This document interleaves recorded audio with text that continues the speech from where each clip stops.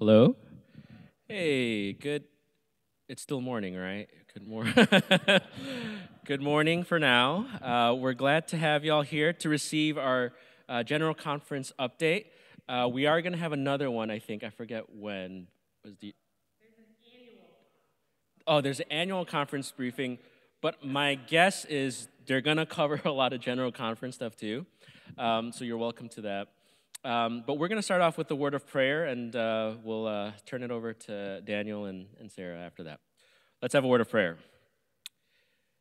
Gracious God, on this Pentecost Sunday, we are reminded of the way in which your Spirit can do amazing things. And despite concerns and fears, Lord, we are so grateful that we have experienced some measure of hope and joy.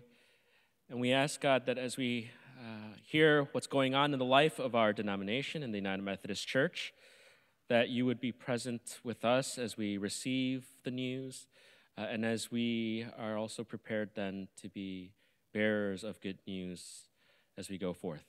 And so we lift up this time in the name of your Son, Jesus Christ, our Lord. Amen.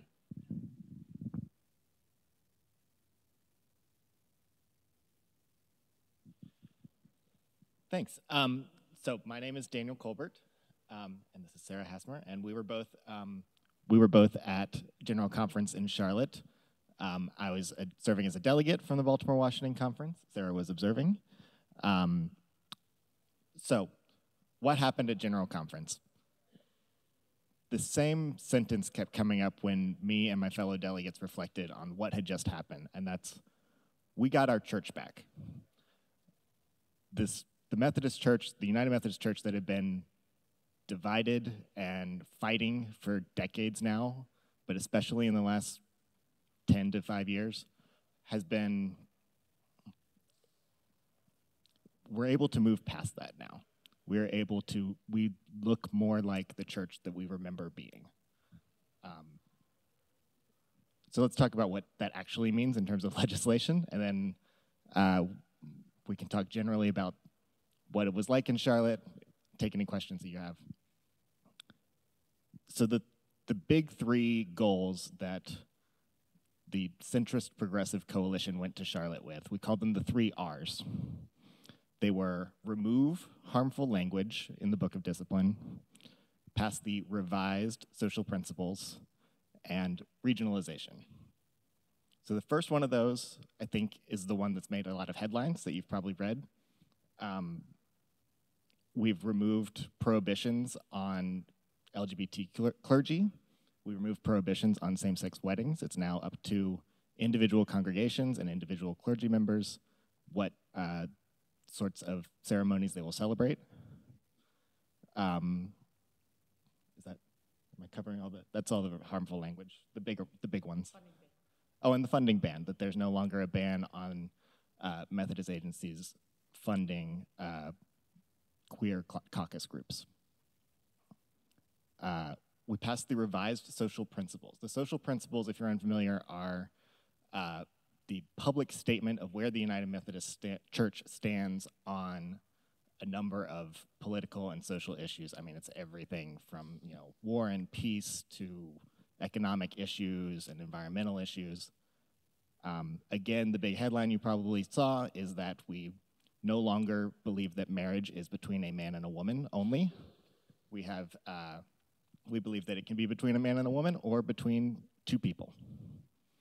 And we can talk about the details of how that changed on the floor. It was actually pretty interesting that an African delegate proposed our new definition on the floor. Yeah, sorry.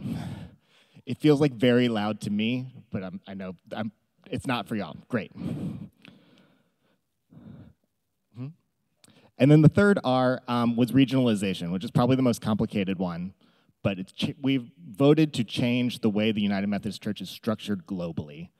It used to be, well, it is currently, a structure that comes out of our colonialist past, really, that we were a church founded in the U.S. We were a U.S.-centric church that sent missionaries abroad, and we thought of us as, there's the church in the US, and then there's everybody else.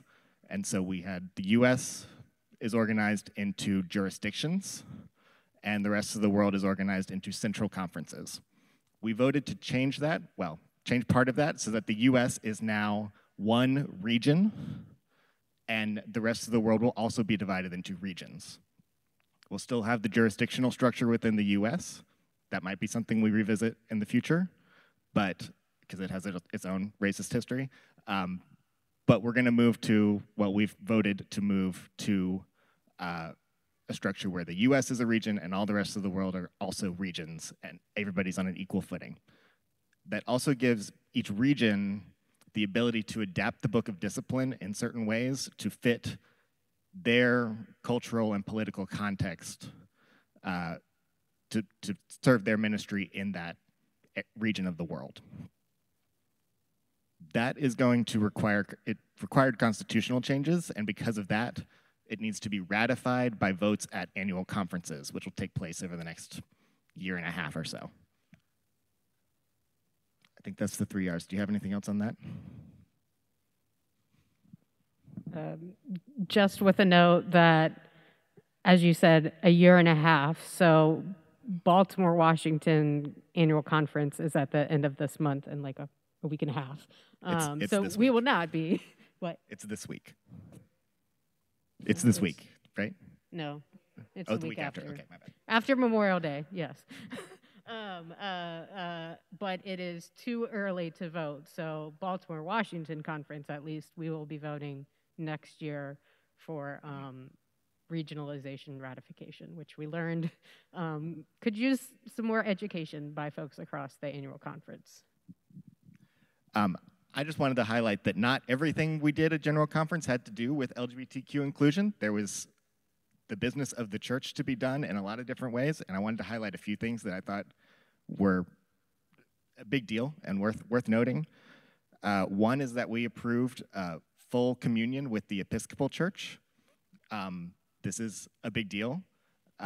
This means, I had to ask people what this meant.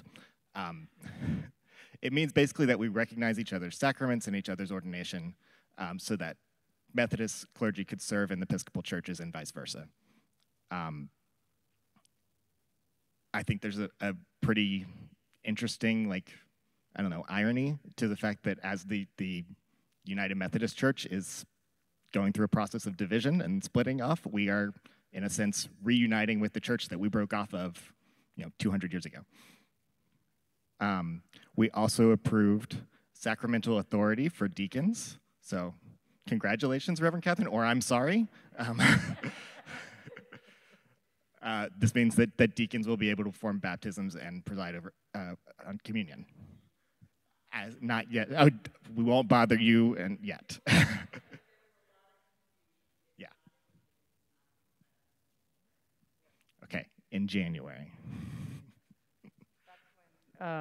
So most general conference legislation takes effect in the January following the year. We made sure to amend some of the petitions, particularly about LGBTQ charges, same-sex marriages, to have an effective date of right after the general conference. But so that is, though we still have, ordained deacons, not me, still have some sacramental authority now. It will be easier starting in January.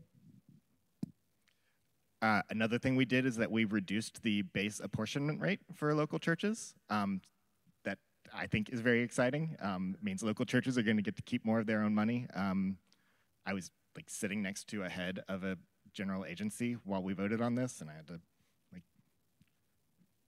vote yes and flip my device over. So, but I think it's great. I want to, facilitate the work that we do in the local church as much as I can. So that was great for me. We passed a few resolutions apologizing to victims of abuse in the church. That was well overdue and needed. We also apologized to the Kingdom of Hawaii. I just found this very interesting. I didn't know the history that the Methodist Church was involved in the illegal overthrow of the Kingdom of Hawaii. And we're going to apologize for that, which Okay. I am not a trained singer or anything, so. Great. A few things that we didn't do. There were a lot of petitions related to extending the ability of churches to disaffiliate, to leave the United Methodist Church if they disagree with mostly with what things that we did in Charlotte. I was shocked to find out the extent of disaffiliation, especially in the southeastern jurisdiction, that in Baltimore, Washington, we had 30-something churches leave out of 600-something. Some conferences in the South lost half their churches.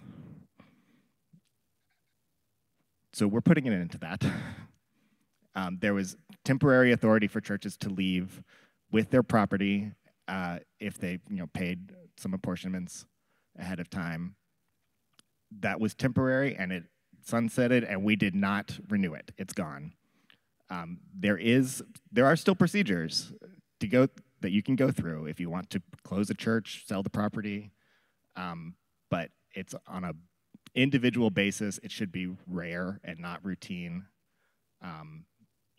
We're not trying to force any individual people to keep coming to a church. You can go to another church if you want to, but we want to remain in ministry with everyone that we have been in ministry with. So that was a really contentious point. A lot of people had very strong feelings about disaffiliation and wanting to actually make it easier than it has been, and we did not approve any of that. And that was overwhelming. One of the things that we went to as American delegates, not really knowing how some of the Central Conference delegates felt about that, it was overwhelming. The delegates from the Central Conferences don't want disaffiliation. They want to stay United Methodist. And they want churches in the U.S. to stay United Methodist and support our ministries together. I'll also build on that with, we also, or delegates, technically I wasn't a delegate, voted to support Eurasia annual conferences disaffiliating, which is part of the argument that we don't need more disaffiliation procedures. There are already ways in our book of discipline for annual conferences to disaffiliate. They wanted to form their own autonomous Methodist church. And in my research I was in 2 Wesley classes dealing with General Conference, and previously, I think it was a United Methodist group in Sweden that left to form the Uniting Church in Sweden, which we also share full communion with. And so it was nice to see the autonomy respected of what folks in Eurasia wanted, and proof that we don't need these additional disaffiliation procedures that started in St. Louis, and it's pretty much about LGBTQ inclusion or exclusion. We can move beyond, and it was nice that those provisions in St. Louis expired, but the symbolism of actually deleting them from the Book of Discipline, so no more Book of Discipline will be printed with what was passed in St. Louis is I think, a good sign about the church moving forward, which I will admit I was a bit skeptic going into Charlotte, and I was very pleased with the results.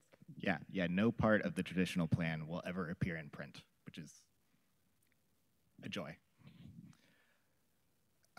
Okay, another thing that we didn't do is there were a number of petitions that would have moved the church towards not just a neutral stance on LGBTQ inclusion, but a affirming stance that we consider candidates for ordination regardless of orientation, that we don't discriminate in hiring, things like that.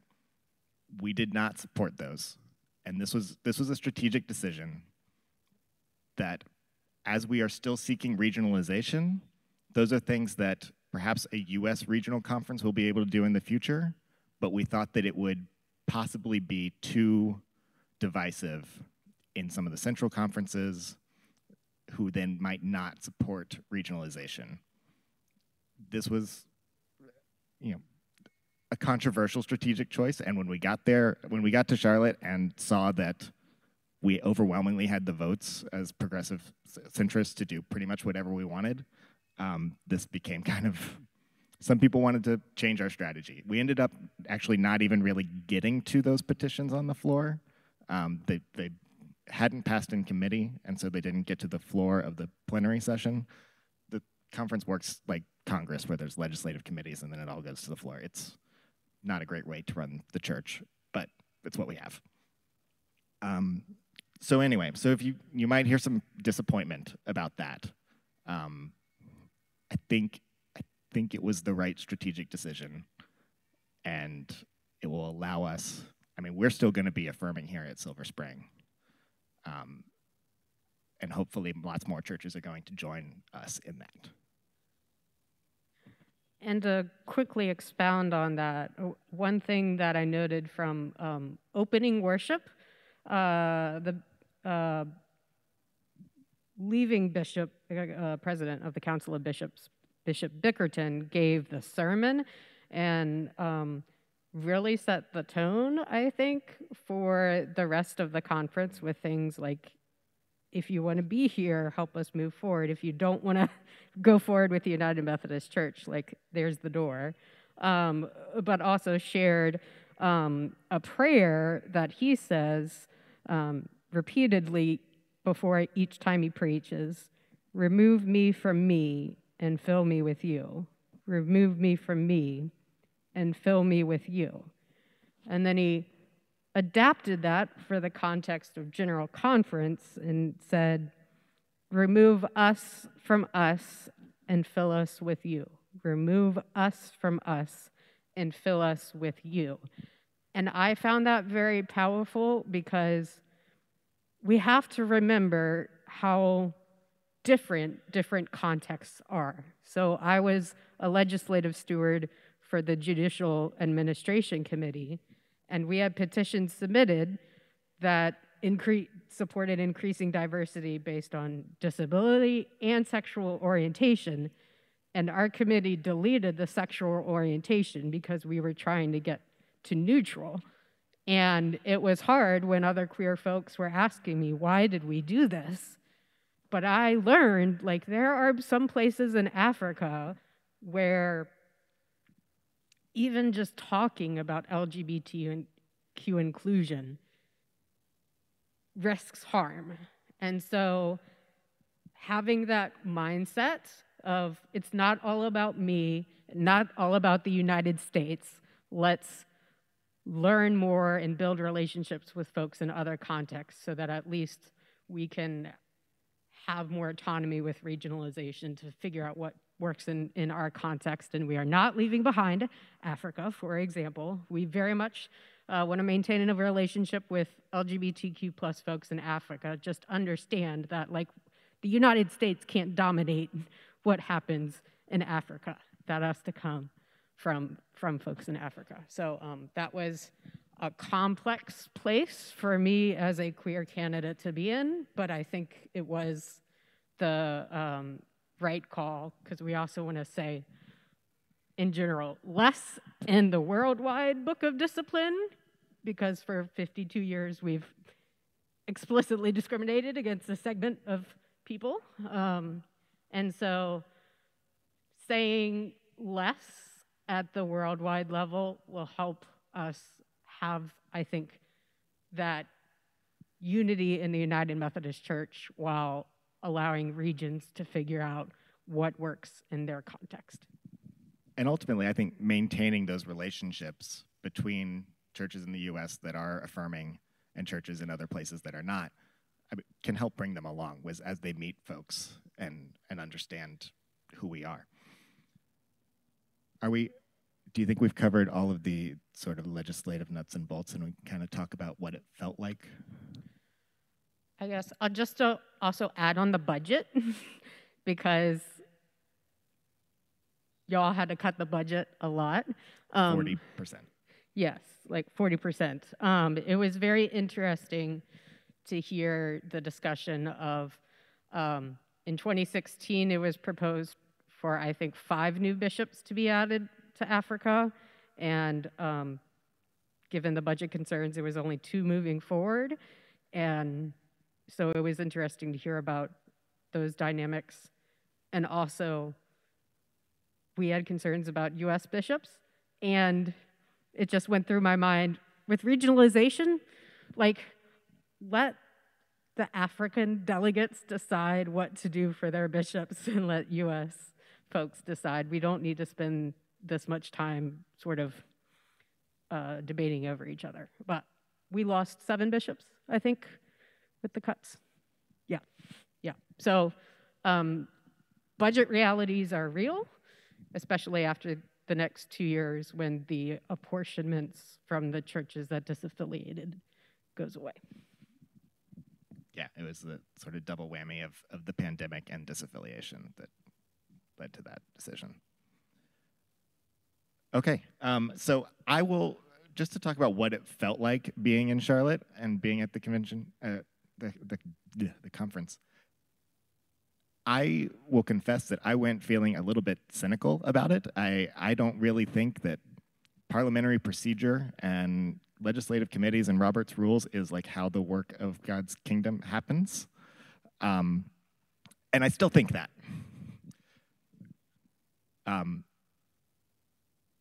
But I will say that I was surprised at how much I did feel like it was a holy time and how much I did feel the Spirit moving on the margins as I made connections with like-minded people from around the world and also with people I didn't agree with on very much, but we could work together on other things we did agree on. I met people from Africa, from Europe, from all over. I felt joy celebrating with people who've been working for a very long time, a lot longer than me, to finally, like, it was like, I think it was like pushing on a door that had been locked and was just suddenly flew open. Like, it was easy, right? In the end, all these things I'm talking about passed overwhelmingly. And sorry, do you want to share anything? Because if I have time, I have a quick story I want to share about. Okay, so this is a story I heard about something that happened at General Conference that, I just think you all would like to hear. So I met a guy there. I'm not going to use his real name. You're going to see why, but I'm going to call him Bubba, because I think that's going to give you a good image of this guy. He's a big Southern man, deep voice, Southern accent. The first time I met him, he told me how excited he was that our conference center was next door to the NASCAR Hall of Fame. And he showed me his race car. He has a race car. Bubba was elected in 2019 as part of the WCA slate from his conference. The WCA is the conservative anti-gay caucus. So he was elected in 2019 as part of that. Everybody, and the whole delegation was WCA folks from his conference. Everybody else on that delegation left the UMC. Their church is disaffiliated, and they went with them. So everybody else got replaced with centrists and progressives, including a friend of mine. And so this friend of mine is like, look, we tried to get rid of Bubba. There's nothing we can do. He's duly elected. He's still a Methodist in good standing. He's on the delegation. So they met with him, and they said, look, we're just trying to get, like you said, we're trying to get back to neutral. We're not going to force anyone to accept anything they're not really ready to accept yet. We want to go back to 1972. And he's like, I think I'd be okay with that. So they started working with him. They invited him to their strategic meetings. They talked about legislation. And a couple weeks before conference, my friend, who was on the delegation with him, took him out for a beer. And he confessed, he said, for 30 years, I've known that I'm gay. And I just always thought that it was wrong. And now I'm starting to think that it's okay. And so we went to General Conference. On the last day of General Conference, all of the queer delegates got together for a group photo. And Bubba joined them. This man felt so affirmed by what happened at a United Methodist General Conference that he basically came out. And if that's not miraculous. Like, I just don't know what is. I did not know that story. That is super powerful. Thank you for sharing, Daniel.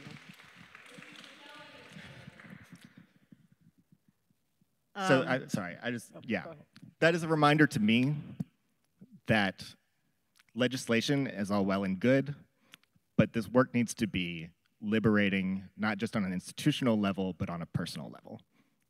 And that's the work that is still before us in so many places in the United Methodist Church. Did you go to St. Louis? No. Okay. This was my first, Also, this was my first general conference, and everybody kept telling me I picked the right one. So I went not as a delegate, but as an observer, though I was more active this time. I was in St. Louis at the 2019 special called General Conference, and this one, and the atmosphere was a world's difference apart. I will say, going in with my skepticism into this general conference, I had been in St. Louis where the majority of Commission on a Way Forward and Council of Bishops folks were going for the one church plan, and there was this minority report about a traditionalist plan that delegates prioritized and increased the penalties for LGBTQ inclusion. And so I needed some more seeing to believe that there would not be more harmful minority reports that come forward and got prioritized. And so in my judicial administration committee, we had chargeable offenses. And so it was hard to accept that we had enough votes, not just in legislative committee, but on the floor to get rid of the discriminatory chargeable offenses. And I'll also add, there was an element of, it was hard to believe, like I don't know if shock is the right word, but May 1st is my birthday. 2 years ago, on my birthday, the Global Methodist Church formed. On my birthday this year, my certified deacon candidacy in the Baltimore, Washington Conference went from in December when I was certified, it was an act of sacred resistance against the Book of Discipline. May 4th, it just turned into simply being sacred. And that is, it is overwhelming with joy, while I also know there are some folks in Africa facing threats because of some of the LGBTQ plus affirming stuff we did at General Conference. And I also recognize that, unfortunately, I didn't think, lots of others didn't think ahead about just resolutions and making sure they were included in chargeable offenses, as there are still 2 clergy people from Mississippi who are on unpaid administrative leave because they officiated a same-sex wedding. And while we took care of chargeable offenses going forward, because they had a just resolution, their unpaid administrative leave is not canceled. And so it's just a reminder, oh yes, and it was ironic as Bishop Sharma Lewis presided over the consent calendar item that removed the removed the prohibition on our ordination. And so that was ironic, poetic justice, not sure, but for those who aren't familiar, she used to be the bishop in Virginia Conference, where I lived, grew up. My dad and his brother are elders ordained in the Virginia Conference, but I did not feel safe there to explore my calling, and so that's why I moved to Maryland. And so it's just a reminder that we can change some things through legislation, but a lot of it is changing hearts and minds to get that cultural change, because we can delete, as we know, we can delete discriminatory laws, but that doesn't mean discrimination still isn't going to happen. And so that is, I think, part of one of the things going forward that we have to be mindful of and work to root out intersectional discrimination, because we have these issues of churches who don't want a black pastor or don't want a woman pastor, and now we're facing the don't want a queer pastor. And so how can we eliminate more of the discrimination that is still existing in our churches today? So we're not done. So yes, we can celebrate, but we are not done. All right, but I think we are done, and can take, if anyone has any questions. Yes.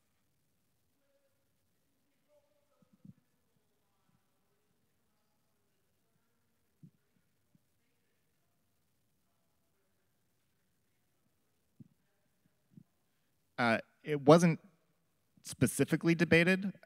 The revised social principles passed as a whole with no amendments, except for the change to the definition of marriage.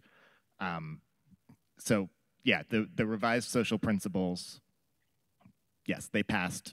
There wasn't any specific debate. I wasn't observing that committee, so I don't know if the committee talked about it at all. But on the floor, we didn't have any debate about them. Just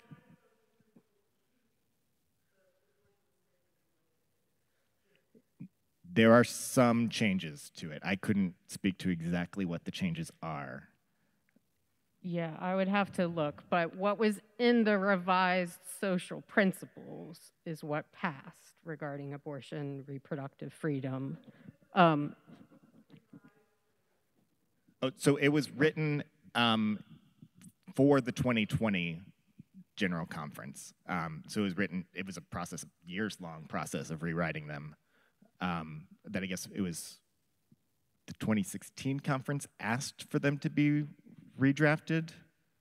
It might have been 2012. Maybe 2012. It took a while to draft them, but anyway, they were ready and were supposed to be voted on in 2020, and we didn't get around to them. Obviously, we didn't meet in 2020.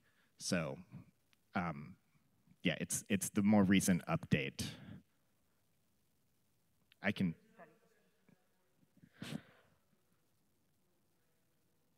So, Let me. no. We were in these WhatsApp channels, and delegates and advocates were preparing in case there was that scenario. The rules of the General Conference limit how many people can debate a certain petition. And I am 99% sure that the abortion, reproductive freedom aspect of the revised social principles was in the same petition, or definitely same calendar, as the revised definition of marriage. And so essentially, delegates chose to debate what the definition of marriage should be, rather than spending the limited number of speeches they have debating reproductive justice. So that's sort of a back and forth, which also there was an amendment with, a petition about divesting from fossil fuels that did not get time because there were just so many petitions that the delegates just could not get to them all. And there's... Yes, I think we are planning on doing a study, possibly this summer, of the new revised social principles here, so we can dig into them at all. There is, I pulled up the section, the new section on abortion. It's like several paragraphs long, so I don't want to read it all. I will admit that I don't love it, really. It uses, we oppose late-term or partial birth abortion, a process known as dilationist extraction. We call for the end of this practice. I really rankle at that, but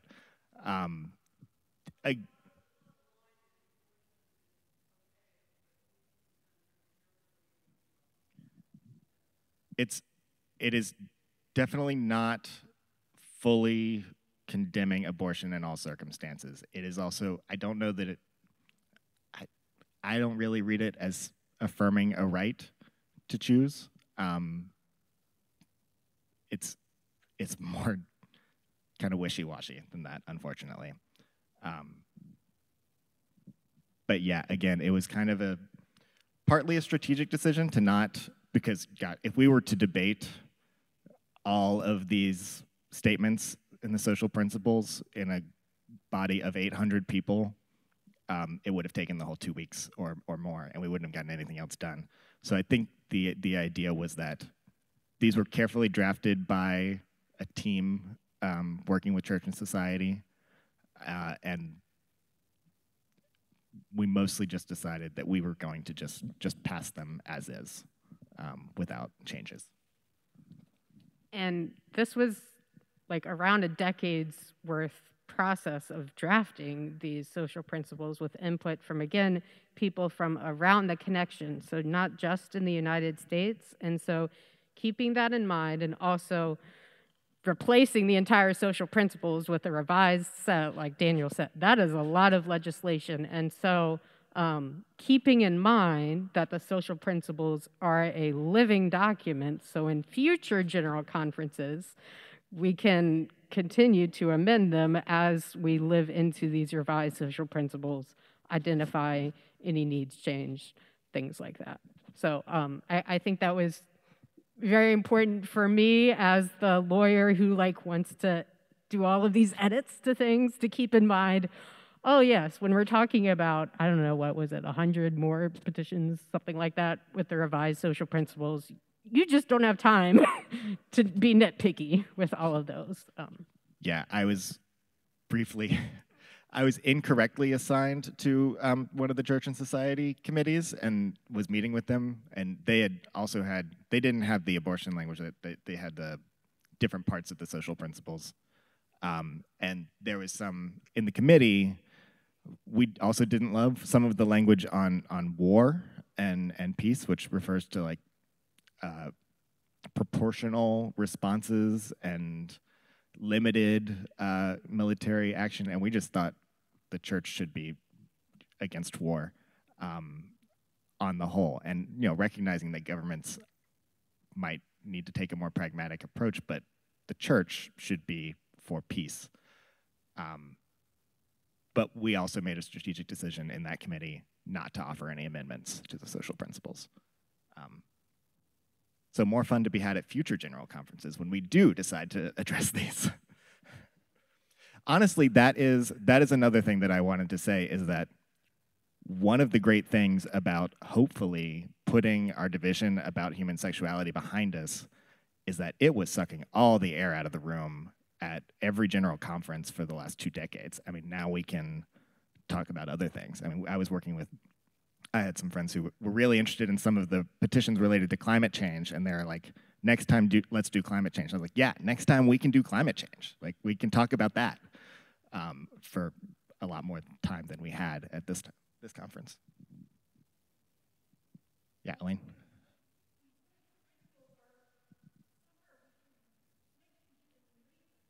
Oh, yeah. Oh, yeah. I just Googled right now, revised social principles, UMC, and they came up. Let's see if I can. Church and Society has a lot of resources on them, and we are hoping, we will check. They will be continuing to put more out so that we can live into these and get them more part of our everyday life. As Church and Society, which led the formation of the revised social principles, had several webinars to educate folks on them, and one of the questions from a webinar participant was, so how are we sharing this information with local churches? And so one of the things that we have to keep in mind, which is great that we're doing the study, is that Church and Society can put out all of these resources, but unless we actually connect and translate them to our local context, revised social principles don't mean a lot. And so that is some of the next part that we have to lean into and learn together. And I'm very thankful for Silver Springs Justice Ministries, as I think that is one of the ways that we can work on, okay, these revised social principles in the abstract, what do they mean in Montgomery County, for example? Any other questions?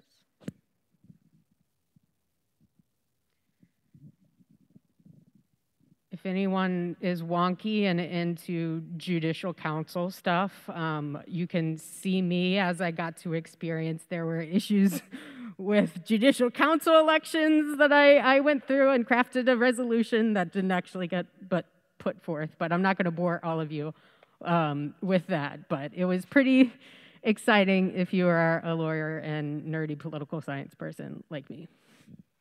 But we have an entirely new,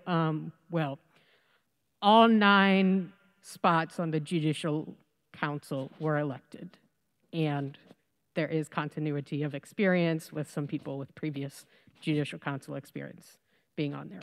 So, exciting new day for the church.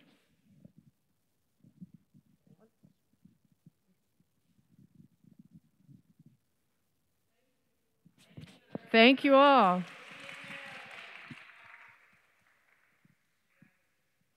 Thank you.